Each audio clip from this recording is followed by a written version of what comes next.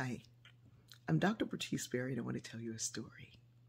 My mother had a phrase, and it basically meant if you put someone down, you don't look taller. She was a lot more colorful with it, but you put somebody down, you don't look taller. And she would say this when we'd come in with and so then Johnny, he did this, and then he did this, and he did this. And what'd you do? I didn't do nothing. And she said, you got a whole lot of Johnny. You put Johnny down, you don't look no better. And I have come to see the brilliance of this statement. It's one of the reasons why I say, just tell your story. Don't tell somebody else's story, what they were thinking, what they were doing. Tell your story. Recently got a request from someone, and it happens a lot when people are wanting something. This person had a request, but they thought before they stated their request, they would let me know that my stories are effective to some people, but there's a lot of room for improvement.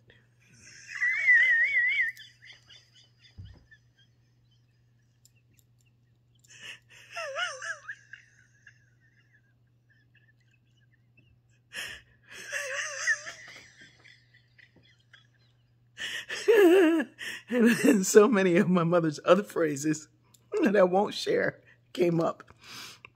And then they went on with their request. Be aware of people who put you down and kind of hint that they're the only one that can build you up. Be aware of someone who needs to tear you down to ask for something. Be aware of those who take something from you so that you can give something to them. I think that there is loads of room for improvement in everybody's life, mainly mine. I know this. And doing a story every single day, there's loads of room. Some days I'll get a thing just right. Some days I have to record it 10 times. But doing it every single day is the blessing. It is the room for improvement.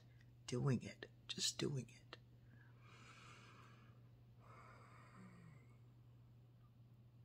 We go through life trying our best to be our best.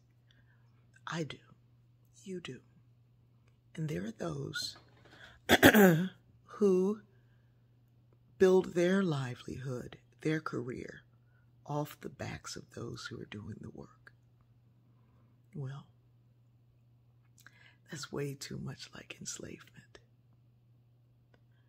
I want you to know today, this is the point of this story, not that people criticize. Yeah, I can take it. And criticism is healthy when it comes from a healthy place. But I want you to know, when you go to sleep tonight, tell yourself you did the best that you could do that day. And tomorrow, you get to do it even better. You are loved. You are worthy of love. You belong to this human family. And you are an important part of the lives of the people, even those who try to use what you have to bring. You are amazing. And I love you. I don't want nothing from you.